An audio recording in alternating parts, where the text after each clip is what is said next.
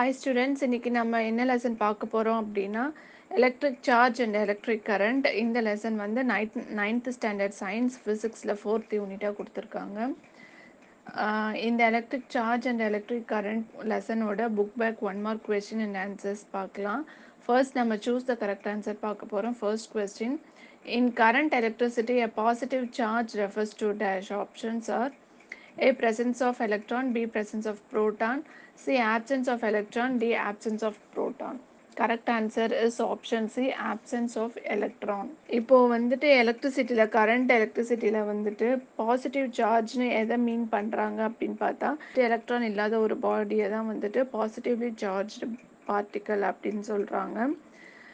முன்னாடி ப்ரோட்டான்ஸை தான் வந்துட்டு பாசிட்டிவ் சார்ஜஸ் அப்படின்ற மாதிரி சொல்லுவாங்க. இப்போ வந்துட்டு எலக்ட்ரான்ஸ் இல்லாமல் இருக்கிறது, ஆப்சன்ஸ் ஆஃப் எலக்ட்ரான்ஸை தான் வந்துட்டு பாசிட்டிவ் சார்ஜ் அப்படின்னு சொல்கிறாங்க. Second question, rubbing of comb with hair. இதுக்கு ஆப்ஷன்ஸ் என்னென்னா, option A creates electric charge, B transfers electric charge, C either A R B, D neither A R not be. Correct answer is option B transfers electric charge. நம்ம வந்து ஒரு சீப்பு வச்சு தலையில் சீவுறோம் அப்படின்னா நம்ம தலையில் இருக்கிற அந்த முடியில் இருக்கிற அந்த எலக்ட்ரிக் சார்ஜ் வந்துட்டு அந்த சீப்புக்கு வந்து டிரான்ஸ்ஃபர் ஆகும். இதுதான் வந்துட்டு டிரான்ஸ்ஃபர்ஸ் எலக்ட்ரிக் சார்ஜ் அப்படின்னு சொல்கிறாங்க. Correct answer option B.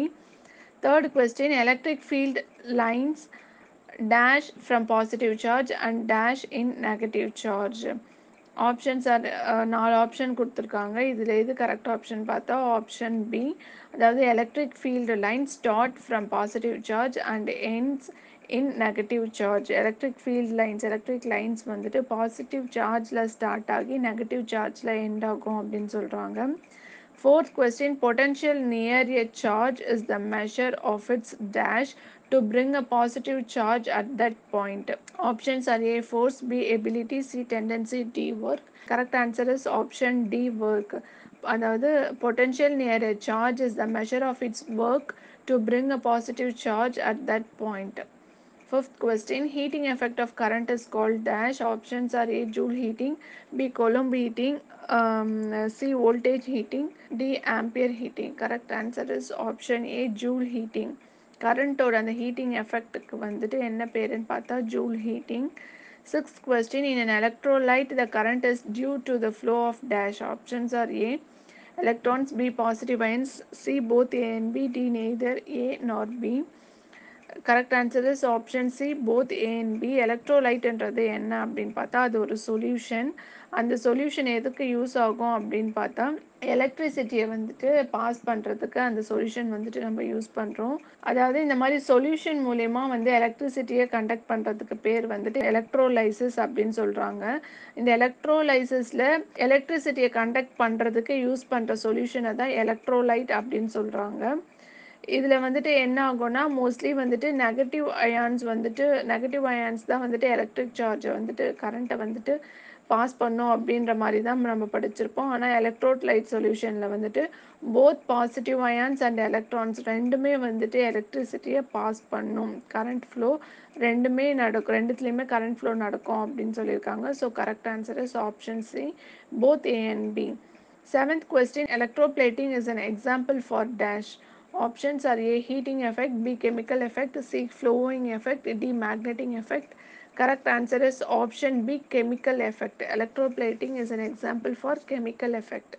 Eighth question, resistance of a wire depends on dash. Options are A. temperature, B. geometry, C. nature of material, D. all the above. Correct answer is option D. all the above. ரெசிஸ்டன்ஸ்னால் first என்ன நம்ம பார்த்தோன்னா ஒரு material இருக்குன்னா அந்த material வந்துட்டு current flow அந்த ஒரு மெட்டீரியலுக்குள்ளே current flow ஆகிறதுக்கு அந்த மெட்டீரியல் எந்த அளவுக்கு அப்போஸ் பண்ணுது, எந்த அளவுக்கு கரண்ட் ஃப்ளோவை அது வந்துட்டு தடுக்குது, கரண்ட் ஃப்ளோ பண்ண விடாமல் தடுக்குது அப்படின்றது தான் ஒரு மெட்டீரியலோட ரெசிஸ்டன்ஸ் அளவு அப்படின்னு சொல்லுவாங்க. இப்போ வந்துட்டு காப்பர், அலுமினியம் இதெல்லாம் குட் கண்டக்டர்ஸ் ஆஃப் எலக்ட்ரிசிட்டி அப்படின்னு சொல்லுவாங்க.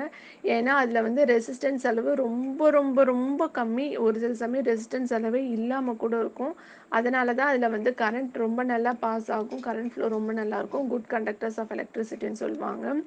அதுவே இப்போ வுட்டெலாம் நம்ம எடுத்துக்கிட்டோம்னா வந்துட்டு அதுக்கு வந்து ரெசிஸ்டன்ஸ் வந்து ரொம்ப அதிகமாக இருக்கும். அதனால அதில் வந்துட்டு எலக்ட்ரிசிட்டி பாஸ் ஆகாது. அதுதான் ரெசிஸ்டன்ஸ் அப்படின்னு சொல்லுவாங்க. அப்படி வந்து ஒரு ஒயரோட ரெசிஸ்டன்ஸ் எதெல்லாம் depend பண்ணியிருக்கோம்னா temperature, geometry, nature of material இது எல்லாத்தையுமே டிபெண்ட் பண்ணியிருக்கோம் அப்படின்னு சொல்கிறாங்க. நெக்ஸ்ட் நம்ம பார்க்க போகிறது match the following. First question electric charge. Electric charge வந்துட்டு அதோட யூனிட் என்னன்னு பார்த்தா கூலும். எலக்ட்ரிக் சார்ஜை வந்துட்டு கூலும் யூஸ் பண்ணி தான் வந்துட்டு மெஷர் பண்ணுவாங்க. Second question potential difference. Potential டிஃப்ரென்ஸோட unit என்னன்னு பார்த்தா வோல்ட்டு. Potential டிஃப்ரென்ஸோட unit volt. அதாவது பொட்டன்ஷியல் டிஃப்ரென்ஸ்னா என்ன அப்படின்னு பார்த்தோன்னா it is amount of energy needed to move one unit of electric charge from one point to another. அதாவது எலக்ட்ரிக் சார்ஜ் வந்துட்டு move ஆகணும்னா அதுக்கு வந்து ஃபஸ்ட்டு எனர்ஜி வேணும் இல்லையா? அப்போ வந்துட்டு அந்த 1 யூனிட் ஆஃப் எலக்ட்ரிக் சார்ஜை வந்துட்டு மூவ் பண்ணுறதுக்கு தேவையான எனர்ஜி தான் வந்துட்டு பொட்டன்ஷியல் டிஃப்ரென்ஸ் அப்படின்னு சொல்கிறாங்க. எலக்ட்ரிக் சார்ஜ் மூவ் ஆகிறது தான் வந்துட்டு நம்ம எலக்ட்ரிக் கரண்ட் அப்படின்றது சொல்கிறோம் நம்ம. So unit of potential difference வந்துட்டு volt. Third question electric field. இதோட யூனிட் என்னன்னு அப்படின்னு பார்த்தா Newton per coulomb. Fourth question resistance. இதுக்கு கரெக்ட் ஆன்சர் இது வந்துட்டு ஓம். ரெசிஸ்டன்ஸ் வந்து ஓம் யூஸ் பண்ணி தான் மெஷர் பண்ணுவாங்க. Fifth question electric current. Electric கரண்ட்டோட unit வந்துட்டு ஆம்பியர். நெக்ஸ்ட் நம்ம பார்க்க போகிறது true or false. First question electrically neutral means it is either zero or equal positive and negative charges. This is true. இப்போ வந்து ஒரு மெட்டீரியல் வந்து electrically neutral அப்படின்னு சொல்கிறாங்கன்னா அதில் வந்துட்டு ஒன்று அதோட வேல்யூ ஜீரோவாக இருக்கணும், இல்லைனா அதில் இருக்கிற பாசிட்டிவ் சார்ஜுக்கு ஈக்குவலான நெகட்டிவ் சார்ஜ் இருக்கும். அப்படி இருக்கும்போது பாசிட்டிவ் சார்ஜ் நெகட்டிவ் சார்ஜ் ரெண்டுமே ஒன்றுத்து ஒன்று நியூட்ரல் பண்ணிடும். அப்படி இருந்தால் மட்டும்தான் அது எலக்ட்ரிக்கலி நியூட்ரல் அப்படின்னு சொல்லுவாங்க. Second question ammeter is connected in parallel in any electrical circuit. இது வந்துட்டு ஃபால்ஸு. இது கரெக்ட் ஸ்டேட்மெண்ட் என்னென்னா ammeter is connected in series in any electric circuit. Electric சர்க்கியூட்டில் வந்துட்டு அம்மீட்டரை வந்துட்டு சீரீஸில் தான் கனெக்ட் பண்ணியிருப்பாங்க. அம்மீட்டர் வந்துட்டு என்னென்னா எலக்ட்ரிக் கரண்ட்டை வந்துட்டு மெஷர் பண்ணுற ஒரு instrument. Third question the anode in electrolyte is negative. Correct answer is false. எலக்ட்ரோலைட்டில் வந்துட்டு ஆனோட் கேத்தோட்னு சொல்லிட்டு பாசிட்டிவ் டெர்மினல் கனெக்ட் பண்ணி ஒன்று இருக்கும், நெகட்டிவ் டெர்மினல் கனெக்ட் பண்ணி எலக்ட்ரோலைட் சொல்யூஷனில் வந்துட்டு ஒன்று வச்சுருப்பாங்க. பாசிட்டிவ் டெர்மினல் கனெக்ட் பண்ணது வந்துட்டு ஆனோட், நெகட்டிவ் டெர்மினல் கனெக்ட் பண்ணது வந்துட்டு கேத்தோட் அப்படின்னு சொல்லுவாங்க. அப்போ வந்துட்டு anode in electrolyte is negative. இது வந்து ஃபால்ஸ் ஸ்டேட்மெண்ட். கரெக்ட் ஸ்டேட்மெண்ட் என்னென்னா anode in electrolyte is positive. Fourth question, current can produce magnetic field. This is true. Next நம்ம பார்க்க போகிறது fill in the blanks. First question, electrons move from dash potential to dash potential. Correct answer is lower potential to higher potential. Second question, the direction opposite to the movement of electron is called dash current. Correct answer is conventional current. Third question, the EMF of a cell is analogous to dash of a pipeline. Correct answer, water pump. EMFனா என்னன்னு பார்த்தா electromotive force அப்படின்னு சொல்கிறாங்க. ஒரு செல்லோட electromotive force வந்து எப்படி act ஆகும், அது எந்த மாதிரி எதுக்கு சிமிலராக இருக்கும் அப்படின்னு பார்த்தா ஒரு பைப்லைனில் இருக்கிற வாட்டர் பம்புக்கு சிமிலராக அந்த ஒரு செல்லோட எலக்ட்ரோமோட்டிவ் ஃபோர்ஸை வந்துட்டு சொல்கிறாங்க. Fourth question, the domestic electricity in India is an AC with the frequency of dash hertz. Correct answer is 50 hertz. இந்த வீடியோ உங்களுக்கு பிடிச்சிருந்தா லைக் பண்ணுங்க, ஷேர் பண்ணுங்க, கமெண்ட் பண்ணுங்க, மறக்காம சப்ஸ்கிரைப் பண்ணுங்க.